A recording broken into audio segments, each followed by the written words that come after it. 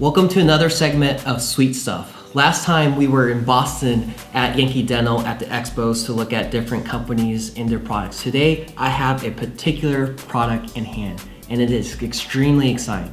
This category has been catching fire recently and I was there personally at the AA meeting in San Francisco to witness this.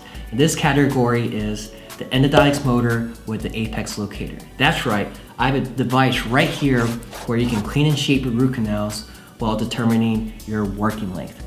Now the issue though with these big companies that they're selling them for over $3,000. But the one I have here is from a lesser known company, but they're only selling it for $500. And I actually buy it from Amazon. I'll link in the description below. Now a little bit historical question. I know most of you are wondering, does this really work? The answer is a big fat yes. The reason why it works is this is a pretty old technology actually. I did a lot of PubMed searches, I did FDA 501k certification searches, and it looks like there's devices like this starting in 2002. So there's a lot of times for companies to develop this perfective, whether it's a big company or a small company. This particular one is made by Coxwell. They've made Apex locators and Endodontics motors, and they also had a lot of experience combining the two as well. So all these papers starting in 2002 prove once and every time and again that the process of cleaning and shaping while determining the working length is consistent and accurate compared to just using a stainless steel file with your traditional Apex locator. So let's take a look. I'm very excited. This is my first time unboxing, so we can do this together.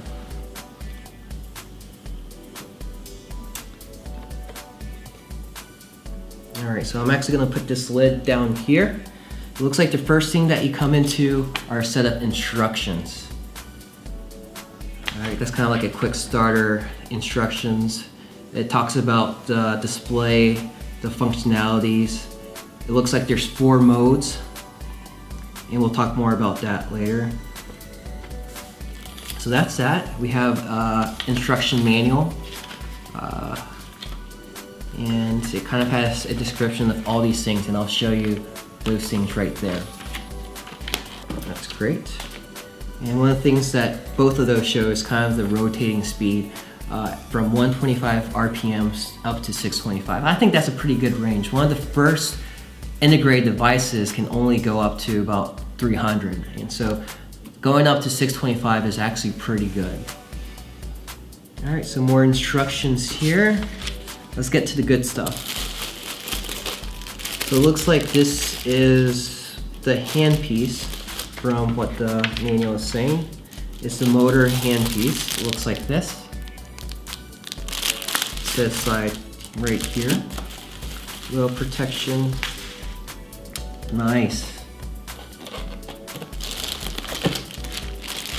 Here's the main device.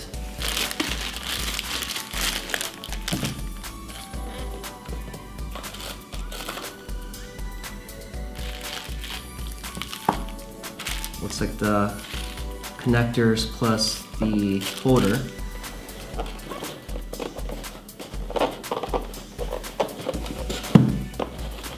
And there's 2 other boxes. Let's put this again to the side.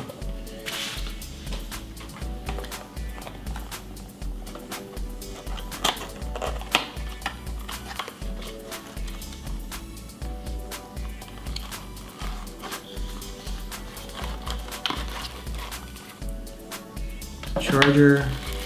We got the stuff for the Apex locator.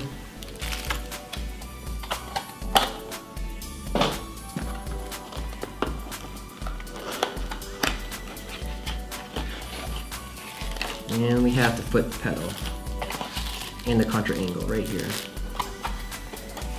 Alright, so give me a moment to set this up and we'll see it in action briefly. Alright guys, I just had it set up and I'll kind of walk through what I did to set up. The first thing I did was I put the foot pedal to the side. I don't use that. I prefer the finger button to activate the motor. So with this device, The first thing I did was to turn it on, but it actually did not turn on. I tried charging it and it didn't charge, but it turns out the first thing one has to do is to open this and connect the battery. I think during the shipping they didn't want to lose charge and preserve battery life, so they unhooked it. So make sure if you get one of these, first thing to connect the battery. The second thing was, I noticed when I turned on, was that there are 4 modes, and we'll go through each one successfully on a setup and what each one does. So the first mode here is mode 1. You can see, I don't know if you can see that mode here, or maybe you can see mode 1 here. But anyways, with mode 1, that's purely apex locator. So you connect this to this side right here, and now you have a apex locator like you usually do. So if I connect these two, you should hear a beep indicating that a circuit has completed and you're at more than past apex. So you should hear a beep. So it works like a normal apex locator. So with mode number 2, we can put this away now. It is just like your rotary handpiece normally.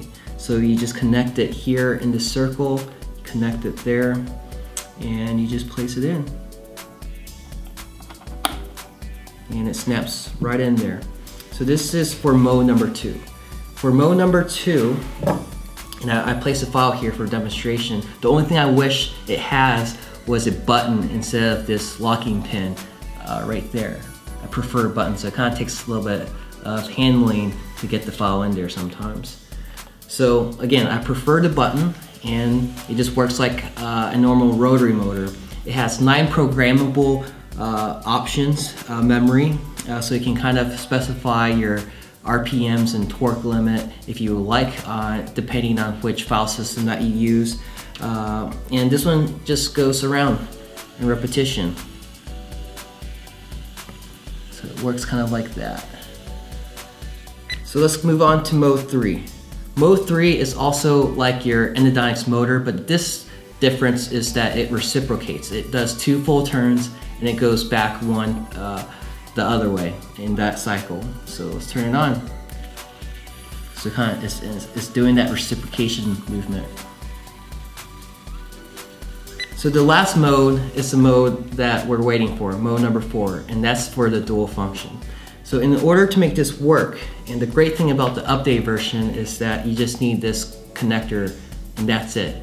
So all you have to do is connect this into the handpiece.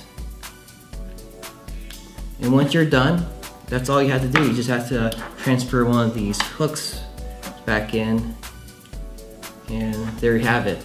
So you put this on the patient's mouth and you go in.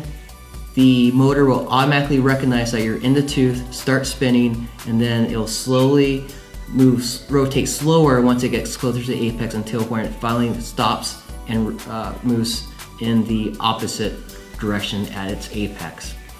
So there you had it. I went through the 4 function. My initial impressions are impressive. I like the build quality. It's lighter than you think. The handpiece is comfortable. I think it's a perfect weight.